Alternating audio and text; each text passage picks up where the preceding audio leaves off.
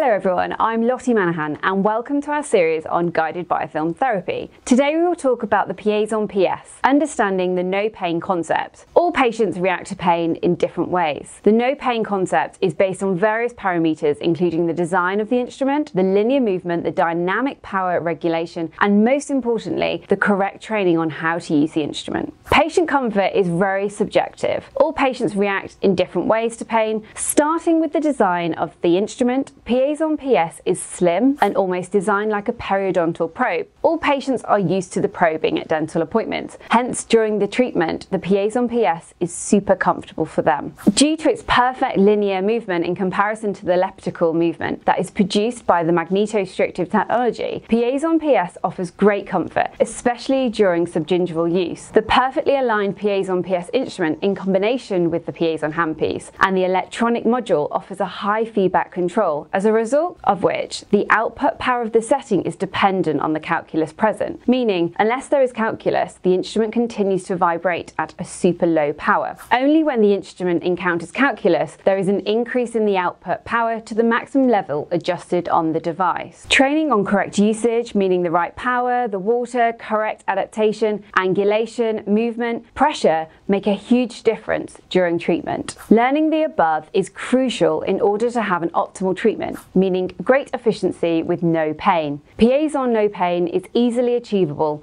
and forms an integral part of GBT, since recall equals patient experience, which is highly dependent on no pain. And that's it for today's episode of the Guided Biofilm Therapy. Thank you for listening.